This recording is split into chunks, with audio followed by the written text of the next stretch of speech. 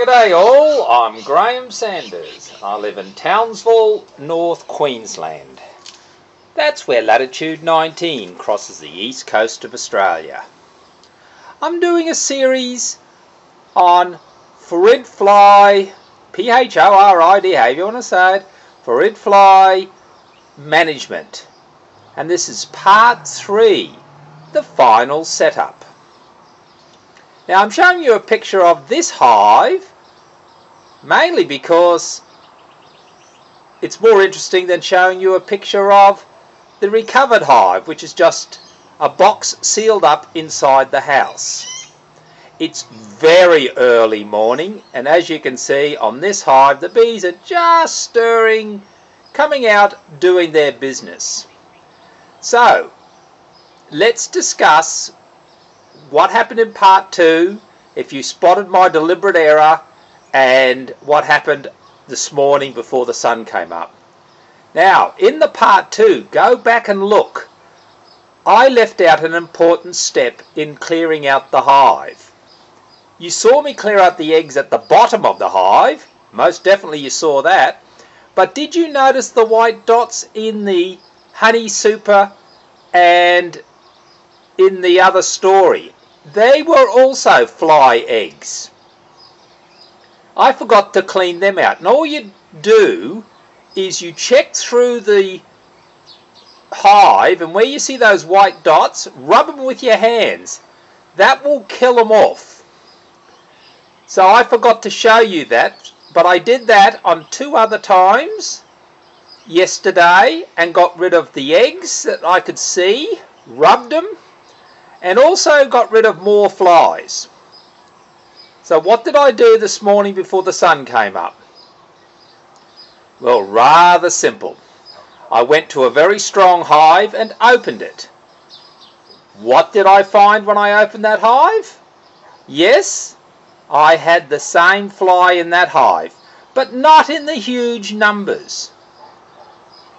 You've got to remember that this fly is a natural enemy or parasite, whatever you want to call it. I suppose it's not a parasite, but it's a natural enemy of native bees. They will lay eggs in native bee hives. It's a bit like fleas on a dog. It's not unusual to see the fly in a strong hive. 1 or 2, 3 or 4, that's fine, because the hive will be able to defend against that. Any eggs laid, they'll be able to remove them. Any maggots that hatch, they'll come across them and get rid of them. They stop the build-up in numbers. Because the flies are very fast, and it's very hard for a hive to defend. So, I opened that hive.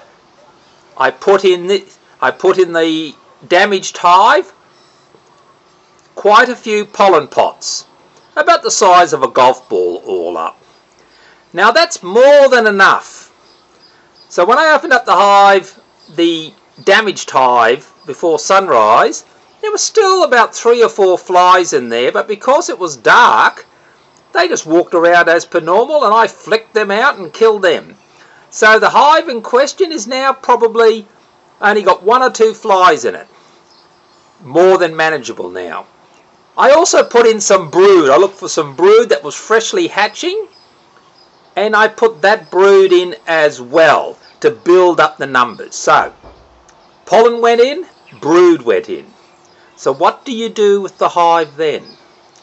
Well, it's got food, so I sealed the entrance with some stainless steel mesh, and the hive is now inside the house. That's why I'm showing you these bees, because it's more exciting. And you leave the hive inside the house for a day. Why do you do that?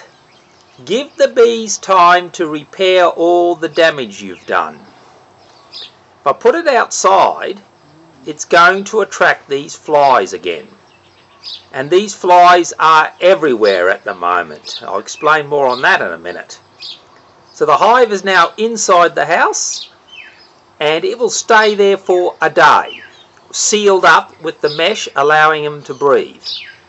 The second day, that's tomorrow, the hive will be moved back to its original location, but will remain sealed again for a day. That's to allow the numbers to build up from hatching brood. Only when all that is done and I've got the hatching brood will I remove that stainless steel mesh and allow the opening, and that will probably be on day 3. Nothing to report there when I do it. I won't do a film on that. Now, about these damn flies. We've had a heat spell come through in the tropics, about 36 degrees out here. This is ideal times for these bees. These bees, I mean, not even bees, these flies, they love that sort of hot weather. They have hatched en masse.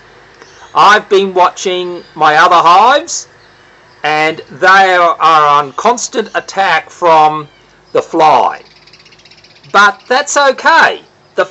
This hive, like this one here, I watched a fly go in. He lasted about 30 seconds trying to run the gauntlet of guard bees, and eventually he was chased out. So you need to study the bees to make sure that everything's okay. Don't be alarmed when you see the fly. It's a natural predator of native bees. You've just got to monitor your hives to see whether they're thriving or not. So, what's the final thing to do in the management? If you've got more than one hive, it's time now to check your other hives. And I'm going to be doing that. Any hive that looks weak, have a look and just see that everything is okay. But as long as you've got a ring of guard bees at the front of your hive, generally it should be okay. When you don't see that ring of guard bees, then you start to worry. Alright, you'll get a final report, a part 4, when I see, you will see the recovered hive or a dead hive. It's going to be one of the two. You'll have to wait and see.